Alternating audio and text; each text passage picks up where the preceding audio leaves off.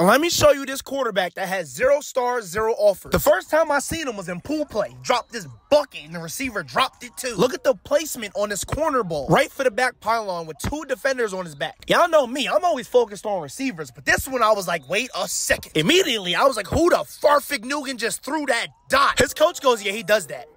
Straight through the alley player and knocked his receiver's helmet off. A second window slant, high and only where his receiver could get it. He understands throws. He knows when that slot receiver breaks, that ball got to be out. But look where he throws it, because he knows if he continues to lead him, he's leading him straight to a boomstick. And everybody likes seeing somebody get bombed up. Brrr, look at this bucket. But now he's playing against Team Toe in the championship. The team with arguably the best quarterback in the country. So he cannot afford to not have a drive where he doesn't score. Look at this laser down on the goal line. The receiver beats him, ball right now. With the chance to win the national championship, he throws this absolute bucket. Literally in the basket, and it got ruled incomplete.